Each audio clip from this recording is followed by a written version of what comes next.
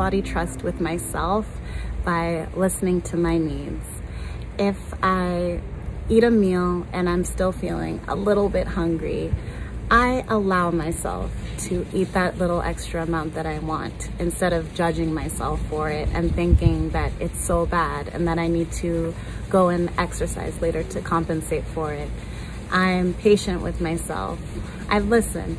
So that means that even if I plan to do a workout, but my body is just so exhausted, I won't force those things to happen anymore because my body is not being restricted and controlled in an uptight way.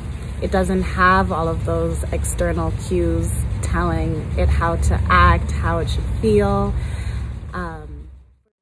And trust is a two-way street, and it's important that we do our part to honor our body's needs. And I think it's helpful to start by tuning in and really connecting and trusting that your body is an intuitive being and it's going to tell you exactly what it needs. And the more we show up consistently for ourselves, then we will establish that trust and try to not be afraid of failure, because it's not going to look perfect and it's an ongoing process, and failure sometimes is how we learn where those boundaries are.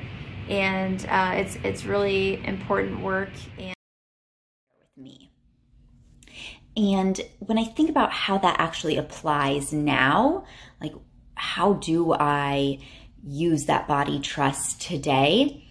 It's in a few different forms. One really is in terms of food, which means that I check in with, what do I feel like eating? Am I hungry? Am I full? As opposed to using external things to tell me that I should eat, whether that's a specific meal plan, whether that's a diet of some sort, like counting calories or macros, or whether that's rules about when I'm supposed to eat or the type of food groups. It's really checking in with my body's wisdom and internal cues as opposed to external. I also think of it in terms of trusting my body to take care of the food.